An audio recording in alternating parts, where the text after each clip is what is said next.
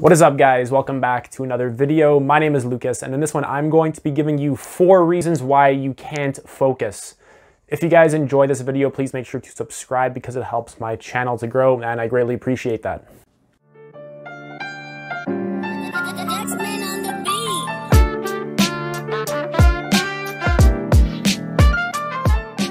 "99% of humans on the face of this planet are horrible at focusing.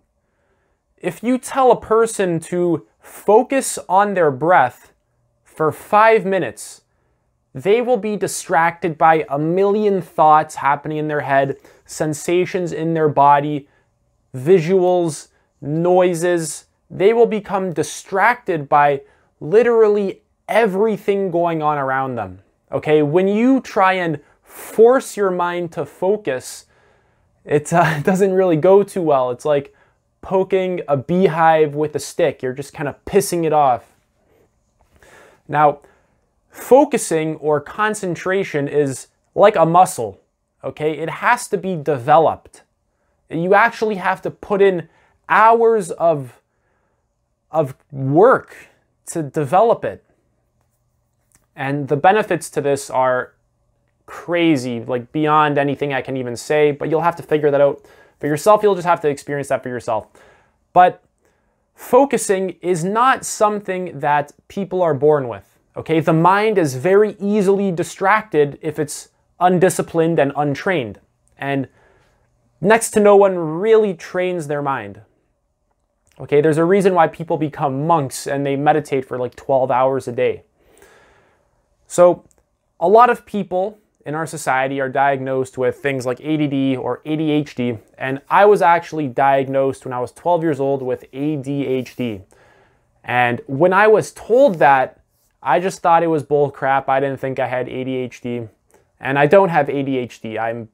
I can sit completely still for 2 hours. Okay, I do meditation every day for an hour and a half to 2 hours. And I'm totally fine with it. That's the most enjoyable part of my day. It's just being there and just being still. So a lot of people have this narrative of I can't focus, or I have ADHD and I can't focus. And to some degree, you know, that's true. You know, you have trouble focusing. See, we're not all born with the same focusing abilities. Some people will be better at it than others, and some people's minds will be naturally more jumpy. But saying something like, I have ADHD, I can't focus, and then just, you know, acting as if there's nothing you can do about that is pretty bullshit. Because, like I said, focusing and concentration ability is something that has to be developed like a muscle. Okay, if you don't develop it, you're not going to be able to do it. Okay, the problem isn't some sort of excuse that you make up. It's the fact that you don't practice it, okay? It's like me going to the gym and complaining about why I don't look like Arnold Schwarzenegger when I've only been to the gym 2 times. It's obvious that I'm not going to be able to bench press 300 pounds and that I'm going to suck at the form. When I'm lifting, my form is going to be terrible. I don't know the form. It's my second time going to the gym.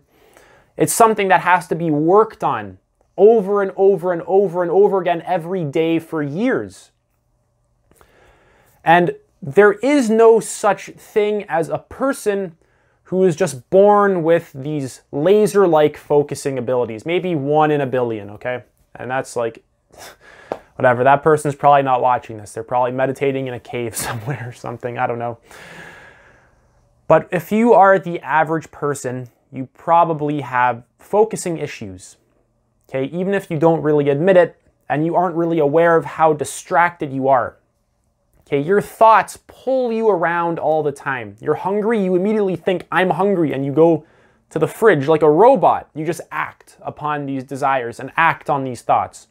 You don't really have much awareness around them, okay? It's because you've just never practiced concentrating or just being aware of things like ever.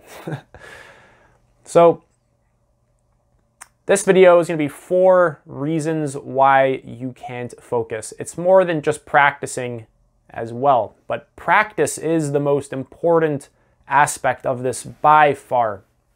By far. A lot of people have trouble focusing, and that is totally okay. And what I'm pretty much saying is that if you just say, oh, I have ADHD, I can't focus, and act like there's nothing you can do about it, well, then you're kind of being an idiot, okay? As I don't want to be an ass, and I don't think I'm better than you or anything like that.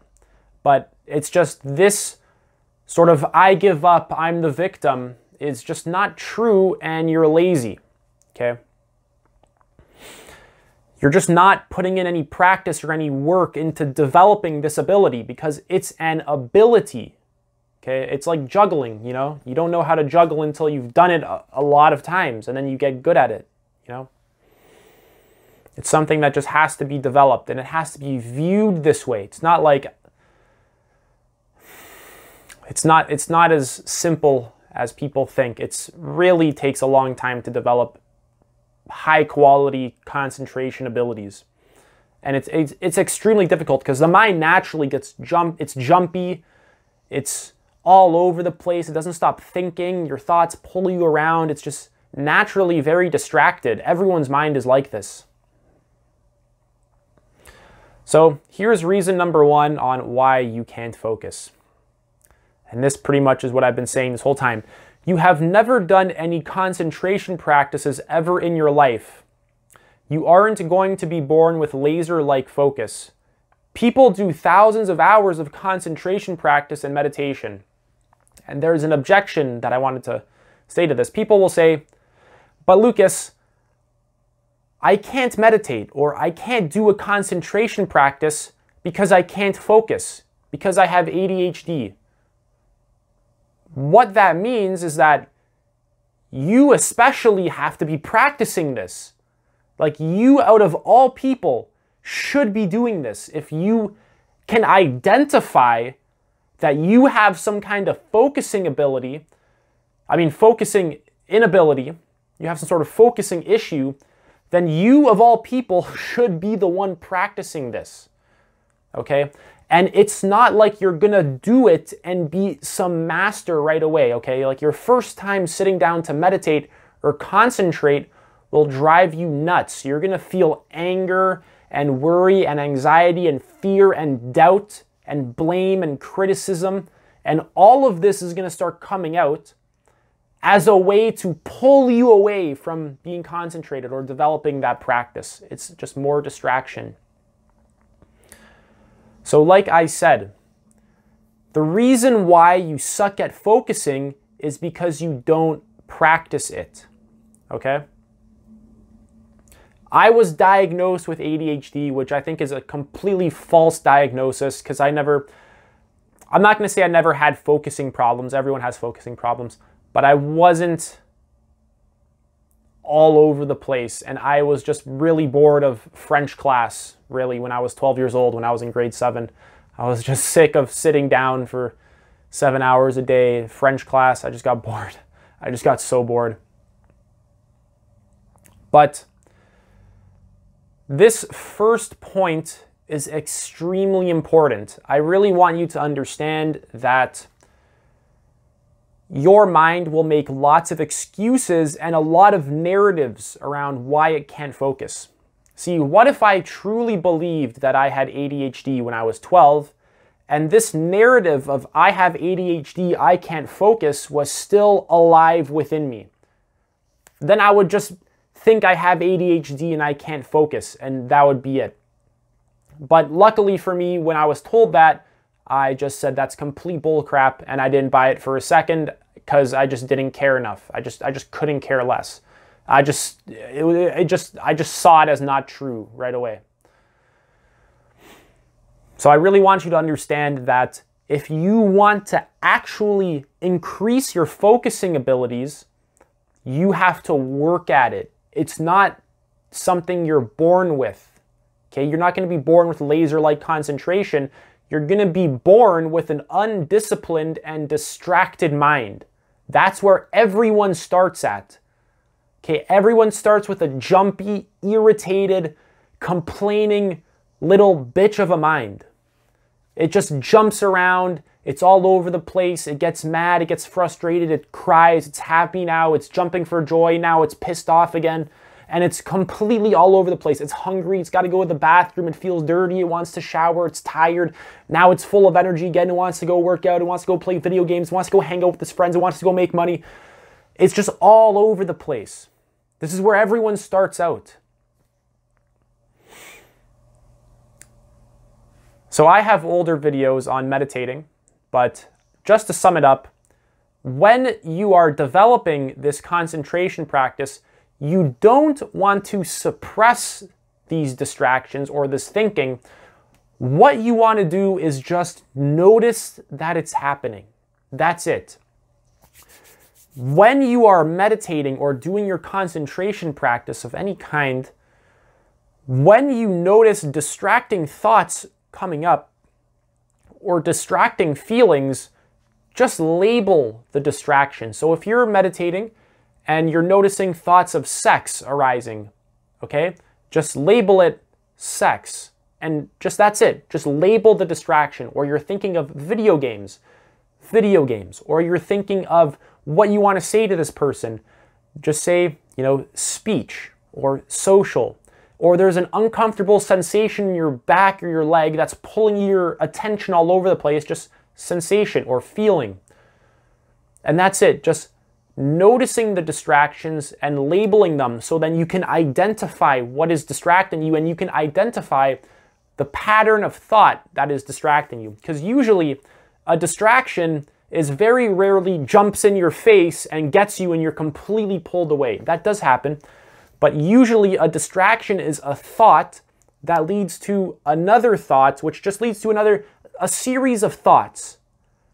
And then that sort of gains momentum and sweeps your attention away. And that's what distracts you. It's not an external thing. It's deeply internal and how you're relating to the world and how you're relating to your thoughts. And this inner game has to be built up. Okay, so that's enough for that one. The second point is you eat food that gives you brain fog. Okay, you eat food that makes you dull. So you wake up and you eat Eggo waffles or something. Or you're eating too much cake, or you're drinking soft drinks like pop or something, soda. Or you're drinking beer and alcohol, and it's making you dull. It's taking out that mental edge, okay? It's giving you that fogginess in your mind. It makes you tired. You're eating too much pasta and wheat and bread and all this stuff. It's making you sleepy, okay? This will be another reason why you can't focus, because your body is literally made up of the food that you put in it. So if you've ate nothing but Eggo waffles for 10 years, then your brain is literally made out of the energy that the Eggo waffles have been giving you. And you're going to be left with all sorts of heavy metals and toxic crap stuck in your body, and that's going to completely affect the way that you can concentrate or think. Okay?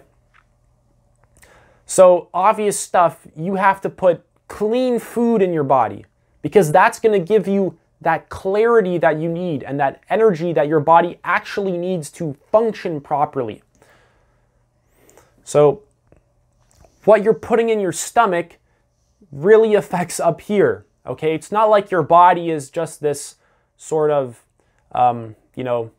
it's not divided into parts, really. We can divide it into parts, but that's not entirely accurate because it's an interconnected system. What you put in the stomach affects the brain, and then how the brain works affects your mental health and your stress, and how your stress and all that, that affects your relationships, which then, let's say you get into a bad fight or something and you want to distract yourself from that, then you go and put bad food in your stomach, and it's this sort of pattern, it's this loop that sort of plays itself out until you become aware of that mechanism and you just drop it, okay?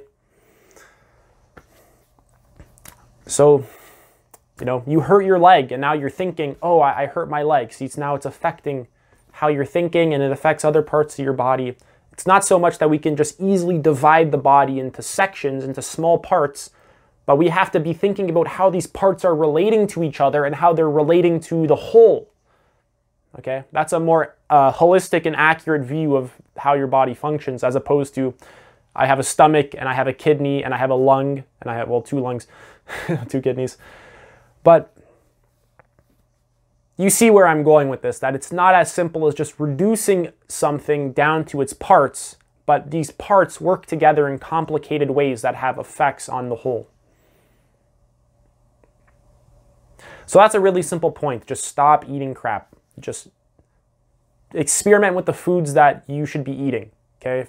And it should be, for the average person, it should be 95% fruits and vegetables. And there's really no arguing that. If you want to have some meat or something, cool, but it's got to be 95% fruits and vegetables. That should be the bulk of your diet. And there's no debating that. And what you should be drinking is fruit smoothies that you make, or water. Some teas are fine. I know for some people, coffee makes people, like a lot of caffeine really, makes people jumpy and agitated and their mind's going nuts. So figure out what works with you, because it's very subjective. I can't tell you what's going to work with you and what isn't, because I don't know. I know what works for me and what doesn't. And that's as far as I can go with that one. I can just give you tips and suggestions. So when you're trying something new, try a little bit. So, you know, make sure you don't have a large dose of something that you're really uncertain about, you know, how it's going to make you feel. Try and take a small little bit and see how you feel, and then work with that. Now, the third point is you never exercise and have a buildup of energy that needs to be released. Now, a lot of people have a lot of energy. Me personally, I have lots of energy. I have to go for a run or lift weights or something like, I don't feel like I have to, but it helps me to ground out my energy and release the energy that's just stored up in me. So exercise is also really important. Notice how basic it is what I'm saying. It's just the foundation. This whole video is just foundation. That's what I'm giving you here, is just foundational work. It's just a basic meditation practice. Eat good food. Take care of your body. Go for a run. Lift some weights. Do some squats. And then the next one is the next point. I'll talk about that later. But for the most part, it's simple, okay? The reason why we can't focus is because we have trained our minds to be distracted with nonsense. And I'll talk about that later. But so you never exercise and have a buildup of energy. So sometimes you feel like you have a lot of energy, I'm sure, okay? And you got to go release that. Go for like a run. Try and schedule it in 4 or 5 times a week. A run or a workout of any kind. Get yourself moving. Burn some of that energy. It helps to ground you out and chill you out. It rewires how your brain works. It's really good. That's all I'm going to say about that. I shouldn't have to sell you on why you should go exercise. I hope it's just common knowledge, common sense to you that, oh, like this is big. I should do this 4 or 5 times a week minimum. The fourth one is you spend your life distracted by your electronics, video games, phone, Instagram, YouTube, etc. You have trained your mind to actually suck at focusing and instead be distracted by nonsense. We are so loaded with distractions everywhere. I got this computer, my phone's recording this, there's video games in other rooms, and I can go outside and go hang out with my friends. And we are unconsciously training our mind to jump around and be unfocused and lose focus easily. We're training our minds through these actions. We're training our mind to be distracted and not be able to focus. So what we're doing is we're reinforcing unhealthy habits. And this actually leads to my bonus point. That is, you are reinforcing unhealthy habits that lead to a lack of focus. And that's really the homework for this episode, is notice habits in your life that lead to a lack of focus. And notice that you reinforce those habits, like a lot. They're a part of your identity, a part of your sense of self, a part of your sense of reality. If you like to watch movies and play video games, you'll say, I like to watch movies and play video games. And that I that you notice is your sense of self. It's your sense of identity. You feel like you need these things within within your life. You become attached to them because of this sort of identity you've made around them. But for the most part, I'll leave that kind of aside. Just notice habits that lead to a lack of focus in your life, and notice how you reinforce them and get them out by the root, okay? And notice just how distracted you are in your life. Notice how your thoughts pull you around from this to that, and how ungrounded you are, how out of touch with the present moment you are, and how in here you are 99% of the time. Pretty much 100% of the time. It couldn't be closer to 100% of the time. You're just lost in thinking, and it's pulling you everywhere. It's making you anxious and worried and sad and all of this, and it's pulling you out of the mystery and the wonder of this present moment. That's it for this video. If you guys enjoyed, please make sure to subscribe because it helps my channel to grow. If you guys like this content, leave a like because it helps YouTube to push out my content. Any questions at all, feel free to leave a comment. I'll answer it. I'll help you out. I'll give you some advice. Thank you guys so much for watching, and peace out.